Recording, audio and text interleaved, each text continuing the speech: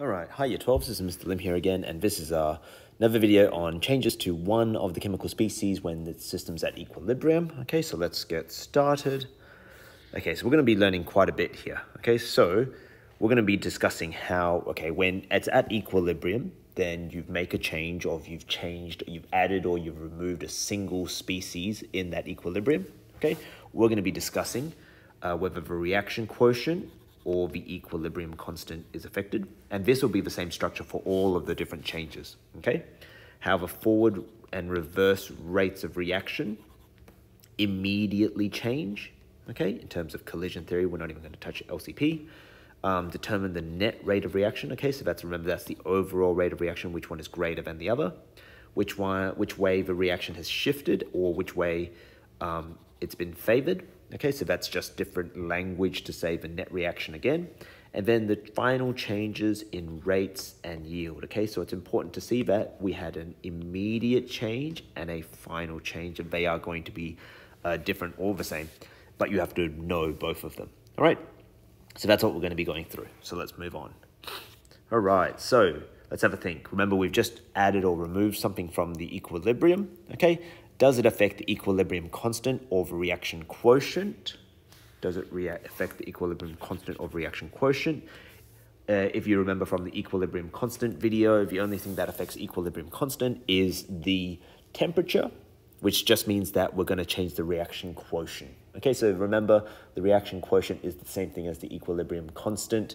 It's just, it can be at not equilibrium or equilibrium.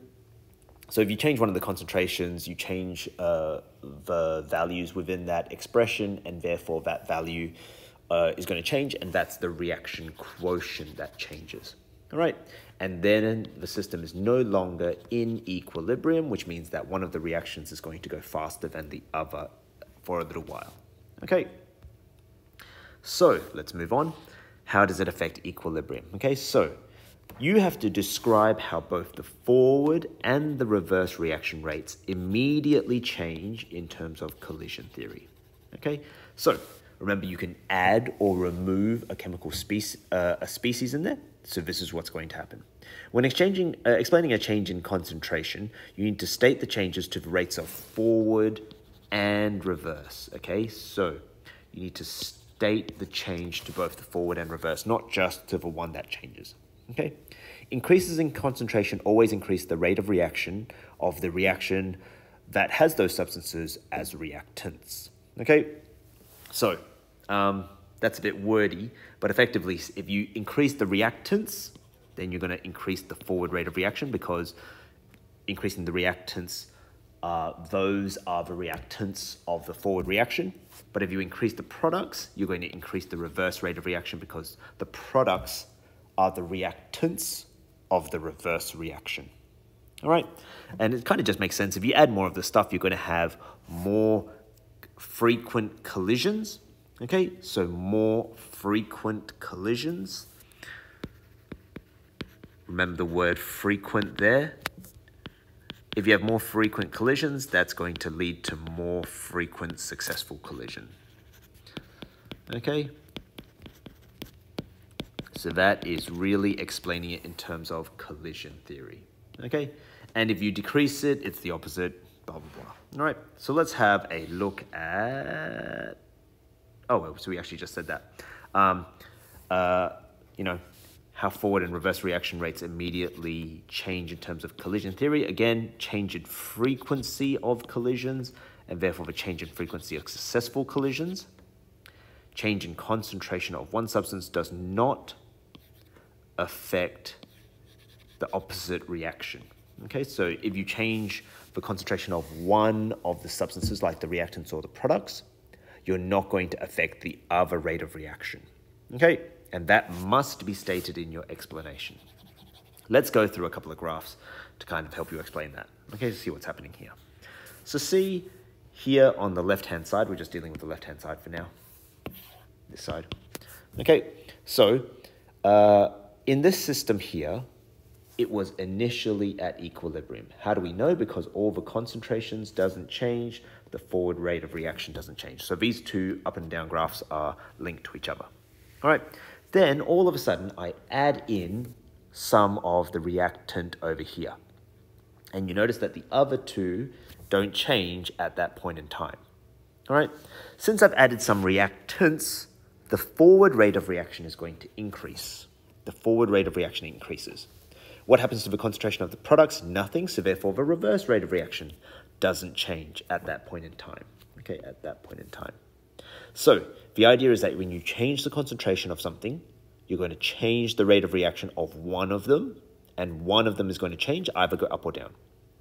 After that point in time, that rate of reaction is going to be going for faster than the other, right? So we'll go through over this later on, but this is going to be a net forward rate of reaction, okay? And we're going to say that it's favored, the forward is favored or it shifts to the right, but we'll go through that later, all right?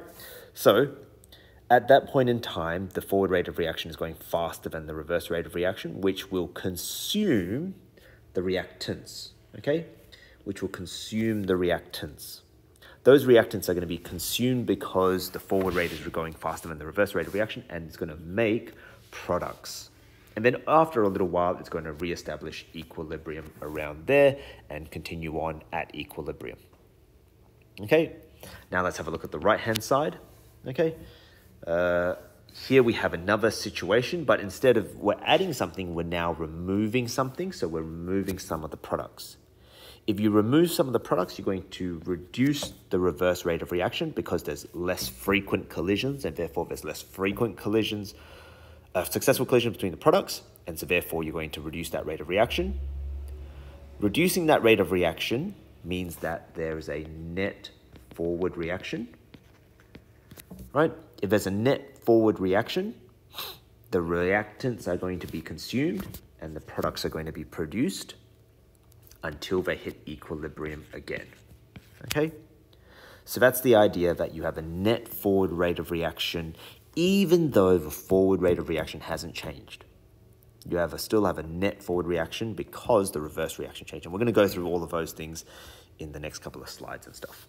All right, so determine the net reaction. Okay, so remember, one of the reactants will change. One of the reactions is going to change. It's going to go up or down.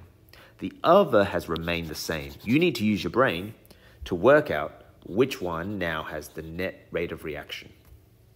Okay, it's whichever one is higher after the change. Now, the change could be an increase, it could be a decrease, all right? So it could be the one that increased, it could be the one that stayed the same. In this case on the left, in this case here, right, the one that is favored, or is the net reaction, is the one that increased, all right? However, on the right-hand side, the one that is the net reaction is the one that stayed the same, because you have to think about what's occurred and therefore work out what the net rate of reaction is. All right. Same thing with the direction that it's shifted. Okay. You use the net reaction to work out which way it's shifted. So if it's the net reverse rate of reaction, the reaction shifts to the left. If it's a net forward reaction, it shifts to the right. Okay. The net reaction is the reaction that is favored. However, saying it is not the same as saying the net reaction. Okay, so you can't just, in your explanation, you can't just say, oh, it shifted to the left, without saying that there is a net reaction or a net reverse rate of reaction. Okay, you can't just say it's just shifted to the left. Okay, that's not going to be enough in your explanation. All right. Then finally, we're going to determine the final changes in rates and yields. Okay, so final change as opposed to initial change. So the final change of rate of reaction will follow on the change in concentration. Okay, so the final change in rate of reaction will follow on from the change in concentration, i.e. an increase in concentration will always end up with both rates of reactions increasing and vice versa. All right, so let's go back to our diagrams. Where'd they go? There they are.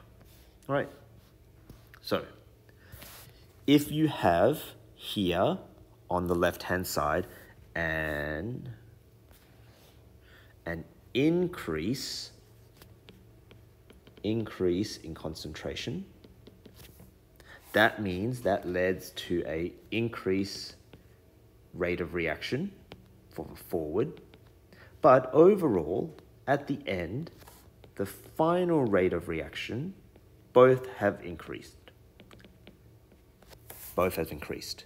So increased concentration means both rate of reactions increase. Let's have a look at the one on the right-hand side. You have a decrease in concentration, okay, which means that led to a drop in the reverse rate of reaction, decrease in the reverse rate of reaction, which leads to both rates of reaction decreasing. Okay, so the idea is that the decrease in concentration makes both rates of reaction decrease, and therefore, even though the forward was favored, it still decreased at the end. Okay, so that's the important idea, that you need to be able to look at this in its entirety and work out, okay, what is it asking me? Is it asking me, is it favored? Is it asking me the net reaction, or is it asking me the immediate change? Is it asking me the final change? And then you have to answer it appropriately. Okay? So that is that. Okay? Then we can also talk about the yield. All right? The final yield of the various substances will depend on the net rate of reaction. Okay? Because you haven't changed the volume, whatever you've produced more of, you're going to have more of. Okay, so net forward rate of reaction, you're going to have more products and less reactants. Net reverse rate of reaction, more reactants, less products. Okay, but you can have a look at these diagrams and work out whether there's a change in the yield. All right. Just one more extra thing to note is that when we have an increase here, right, there's always going to be a little bit of an increase in yield here, okay? You're not going to have this go down more than it went up, all right? It can't, the maths just doesn't work, all right? So you have an increase in yield of the one that changed, right? Or a decrease in yield of the one that changed, okay? There's always going to be that, even though it goes back up, there's always going to be that little bit of decrease in yield. Okay, so there's that one there. And then all the others you can work out because those are fairly straightforward from where they started out and where they finished up. Okay, so this is a lot of stuff to go through.